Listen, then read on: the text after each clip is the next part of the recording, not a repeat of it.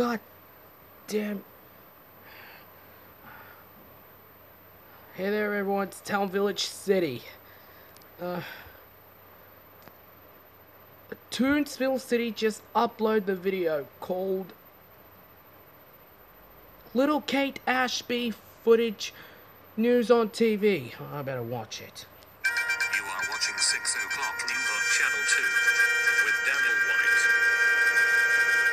Tonight, we have got some breaking news about the 8-year-old girl named Kate Smith was arrested for the murder of Mrs. Wilson, the head teacher of City of Perry Elementary School, and also hijacking the man's car.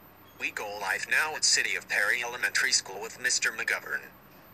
I was touching some multiplied math problems, but Kate Smith was swearing at her fellow classmate Nick Ashby when he was going to shout out the answer.